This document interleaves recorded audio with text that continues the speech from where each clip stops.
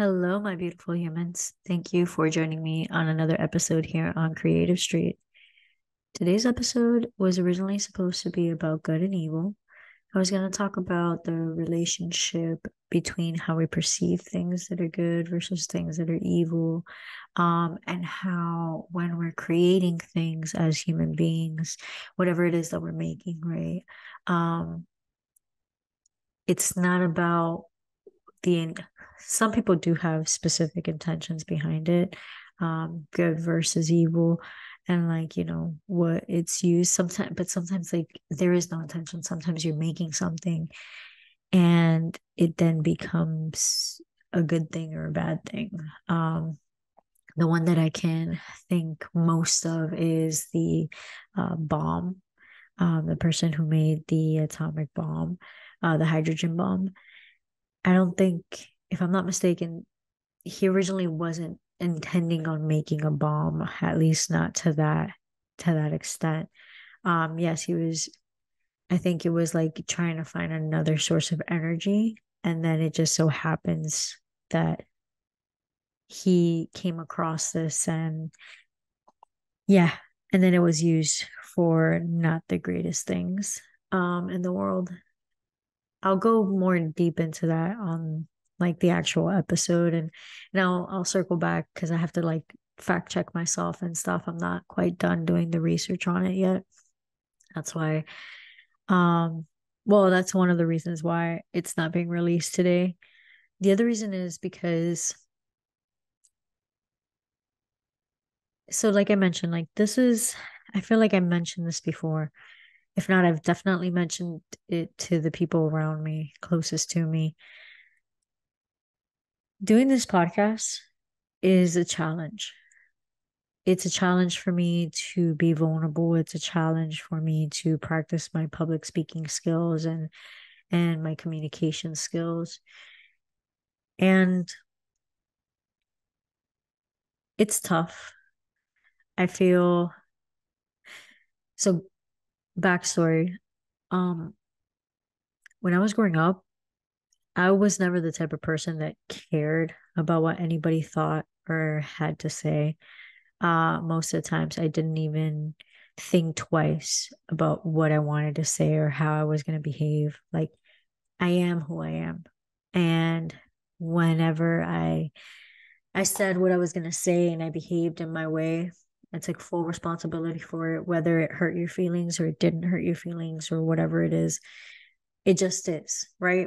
Um, I was never afraid to have conversations that were difficult or challenging or, you know, um, emotional. I'm not afraid of those things. It's quite natural to me. If you have a problem, I always thought it was your responsibility to tell me that you had a problem with me. Um, and if I had a problem, believe me, I would go and tell you that something wasn't okay. It's just the type of person I was growing up.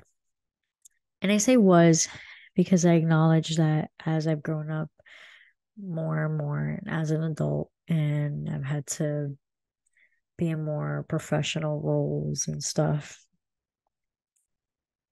it it's gotten harder. Um, I've developed like some form of social anxiety in the sense that like it's made it hard for me to connect with people and feel confident being authentically myself and being okay with saying things that back when I was a kid I wouldn't think twice. I said it and I said it and moved on. And it's been challenging. And these last few days, that's what I've been reflecting on and trying to figure out when in my life did that mindset switch and why it switched, right? Um,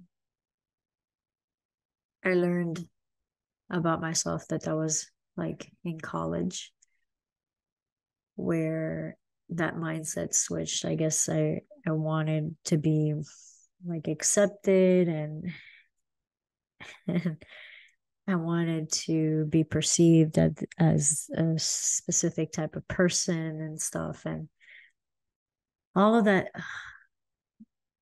all of it just ended up accumulating to negative thoughts about myself and thinking that like I wasn't good enough or that I wasn't credible enough to talk on certain things, or that I was mean, or just because I said what I needed to say, whether that person liked it or not. I always thought that, and I still do think that, and I'm working back towards finding a balance, right? Because the I do agree there are times where I can be a little bit bruca.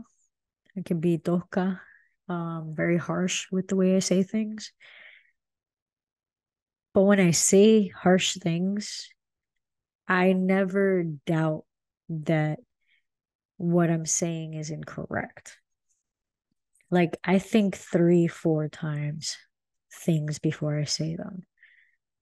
And especially if it's going to be something insulting or mean to someone, I try to pick my words as wisely as possible. However, I do realize that even with those choice of words, sometimes they could still be a little bit harsh. And I'm the type of philosophy that, like, I have a philosophy that sometimes that's what people need to hear. They need to hear the harsh truth because sugarcoating doesn't help you. It doesn't help that person grow or acknowledge that what they're doing or what they're saying um, is not okay. Because that's most of the times when I'm harsh, it's me calling out something that is just like, dude, that's not cool, right? Anyways, getting back to the point, the main episode of today's is that connection. It's identifying what to me brought on my social anxiety and what I think others can relate to when it comes to that social anxiety. And it really boils down to just being afraid to be vulnerable, to be misunderstood. And I also feel like you're afraid to be challenged, right? Nobody likes to be challenged. Like if you say something, you don't want somebody to come back and say, no, you're wrong, or I don't really think that that's the right way. I think this is the other way. I think that's a challenge. Nobody likes to be challenged when they say something, right? Nobody likes to be spoken back to. They want um, people to just take what they said as is. I also feel, and I was discussing this with one of my friends the other day. Connecting with somebody, it's difficult. It's difficult because you're being vulnerable. You're allowing others to see who you are and what you think. And connecting, authentically connecting. Connecting takes patience, right? Um, why do I say patience? Because you sometimes you're going to have to explain things to people. Sometimes you're going to have to listen to what someone else has to say. Even if you don't think they're right, you still have to make the space for them to say that, which brings me to my second point.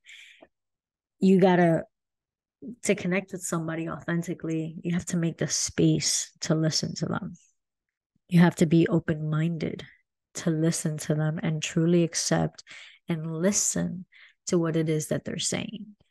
Um, to get to so that you can have like a meaningful conversation, so that you can have a conversation where maybe there is no right and wrong, but it's just learning. It's more of an exploratory conversation, something where you're both learning from each other.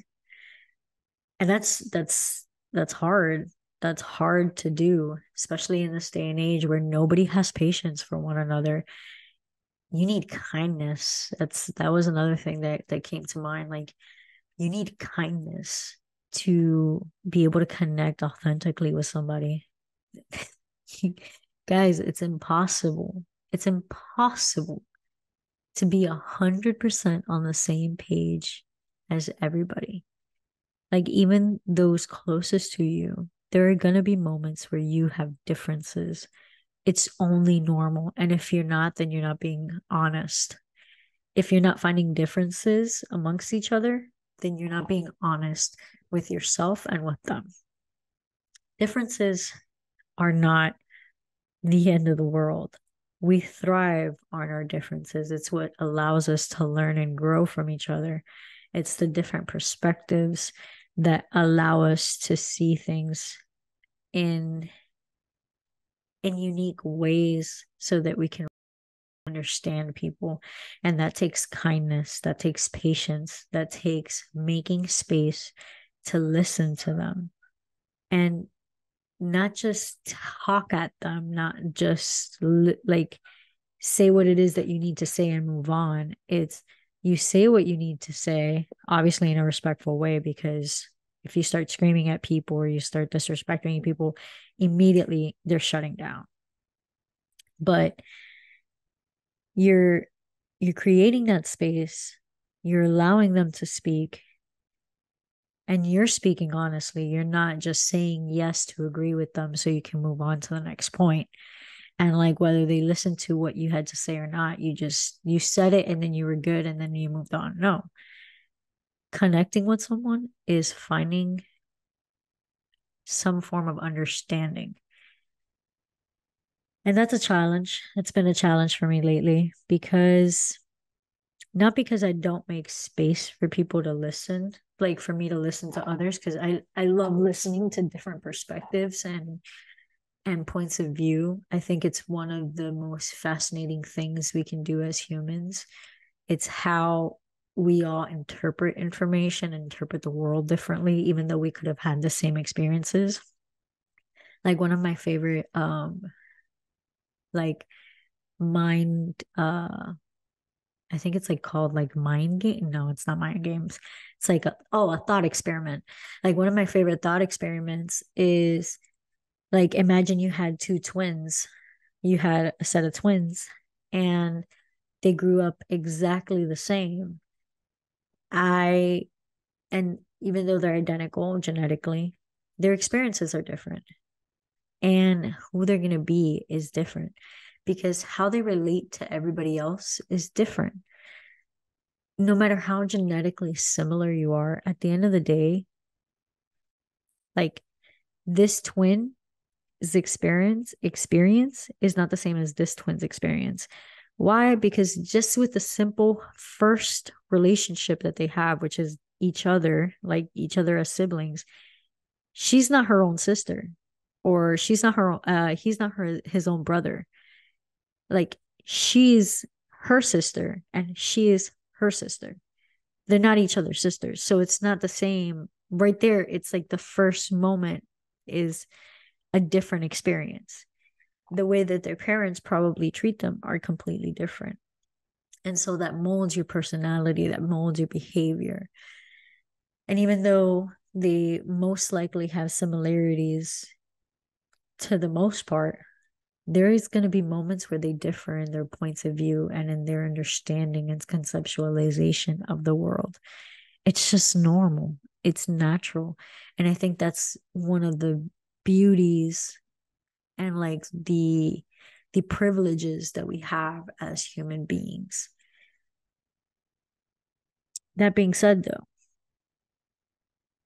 it's hard, even though that's one of my favorite things to do. And it's like listen to other people's stories and how they understand the world and have those communicative moments with them and have that insight into how their mind works. At the end of the day, I feel like it's challenging for me to do that.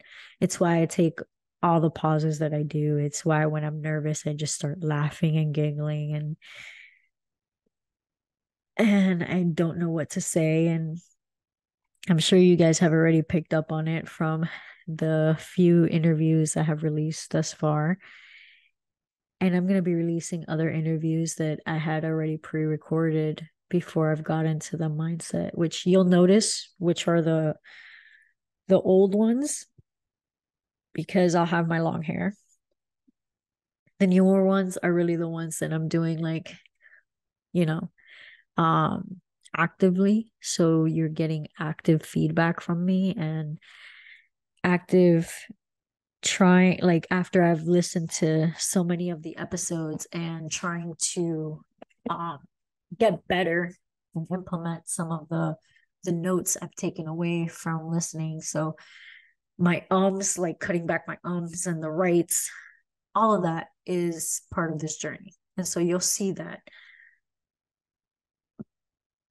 But like I mentioned, the connecting, the connecting is the challenge for me is trying to find because I don't know. Maybe I'm overthinking it. Um, I feel like I am. I'm not the type of person that just goes up and has a whatever type of conversation. I don't like having whatever conversations. Like like shallow conversations, I guess. And that's not shallow in a meaning in a negative connotative way. It's just shallow as in like how's the weather type of conversation. You know, like that's shallow. That's like a oh, that's we got nothing else to talk about. We have nothing else in common. Let's talk about the weather, which is something we're both experiencing. It's a great initial, I guess, but that's not the type of conversations I'm interested. That's not who I am. When I meet somebody, I immediately want to go into who makes you you, like what makes you who you are. What are your perspectives on like uh for me, one of my favorite topics and ways that I understand somebody is and it's like the theological mindset. Where do you see yourself in relation to the universe? How do you see yourself in relation to the universe? Like, for example, do you think there is an all powerful God? Do you not? Do you think there's multiple gods? Um, what do you think the meaning of life is? What is your values? What are your, you know, what are your where's your self-awareness in terms of what are some things you've gone through that were challenges and how did you overcome them? Like, those are the type of conversations I love having. Like it's where I feel we're genuinely and authentically ourselves, where we're all vulnerable and we can genuinely connect. Um, because who in this life hasn't had hardships? Not all of us can relate to having some happy moments. Not all of us can relate to having a family. Not all of us can relate to having roofs over our heads or a car or a job or whatever. Whatever brings you happiness in this life, not all of us can relate to that. But I bet all of us can find something where we've been there when it comes to feeling sad, feeling hurt, feeling betrayed, jealous, anger. Those are all emotions, like raw emotions that we can all relate to. I promise you. Have any conversation with anybody, and they will tell you, yeah, I've had despair in my life. I've had sadness in my life. I've had anger in my life. It's normal. And I think it's in those emotions that we can authentically connect with each other. An authentic connection, like it's not easy because it's gonna suck, because you're gonna cry, you're gonna laugh, you're gonna be vulnerable, you're gonna be open to other people judging you because you're trying to be honest and open. But man, does it pay off. does it pay off to know that you're surrounded by people that understand you? They may not have walked in the same shoes that you have. They may not 100% understand your context, but man, they get close to it. And I think sharing moments like that, sharing philosophical and deep moments like that with people is what really brings us back to earth, and it helps us stay grounded, and it helps us stay humble, and it helps us be kind and empathetic to others. And in the empathy, in the kindness, we can make something better. We can enjoy our time here in this reality, in this world, in this civilization, society that we've created. It's in the kindness, it's in the empathy, it's in making space for other people to be them, and vice versa, making space for yourself also to be you. And just obviously with respect, guys. Like when I say be you, that doesn't mean you get angry and you throw a chair at somebody. Like that's absurd.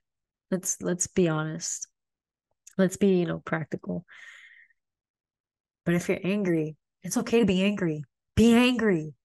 Be angry and then let it go because it's already in the past. You had your moment. You were upset. You said what you needed to say. You communicated that you were angry, and you can move on. And you grow from it. That's it. Anyways, thank you for listening. Next episode is with Breakthrough Dance Company. She is my baby sister. She's super cool human, a dancer. She currently lives in Japan. It'll be a nice conversation with her. I hope you enjoy listening to that. And then after that, I will release the good versus evil episode. But like I mentioned earlier, aside from, I still want to finish some research stuff. And I'll circle back to the bomb conversation. I wanted to say this, and I wanted to do this episode before releasing that, because good versus evil, it's a matter of perspective. It's a matter of putting yourself in somebody else's shoes. What's good to you is evil to someone else, and vice versa. As Ralph Waldo Emerson, Ralph Waldo Emerson said in his book Self-Reliance, or in his essay Self-Reliance, good and bad are but names, very readily transferable to this or that. The only right is what is after my constitution. The only wrong is what is against it. In other words, there is no such thing as right. There is no such thing as wrong. It's just perspective, the way you relate to someone, the way you can connect with someone, and the way you empathize and can see things from somebody else's perspective and shoes and context. So just food for thought, so that when you do listen to good versus evil, you keep that in mind. Thank you again for joining me. I really appreciate you listening. Write to me. Don't hesitate to reach out if you're interested in doing a guest spot with me. I am a work in progress. We all are. My lovely, beautiful humans, I hope you have an amazing Wednesday. Stay creative.